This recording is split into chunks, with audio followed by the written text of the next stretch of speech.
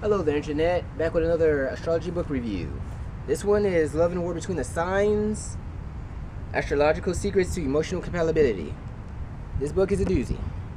It's not a picker up, put a downer.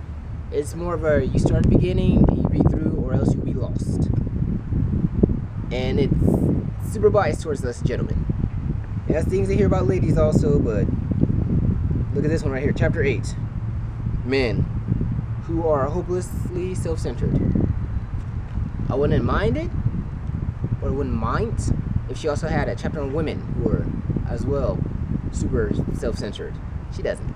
She goes a little bit about women, but it's mostly I guess a female's guide to this gentleman, or a guy for guys who like guys or what have you. I'm not certain. It's just a doozy. Also, it's Amy Keehn's astrology therapist. That's what it says right here.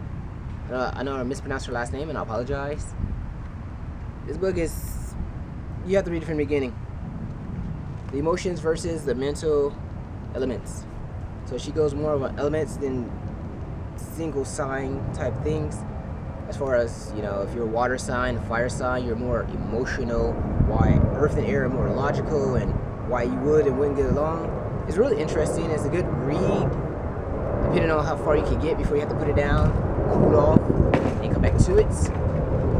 That being said, out of the 1 out of 10 chart reading, 1 out of 10 rating that I'm doing, 10 being the greatest,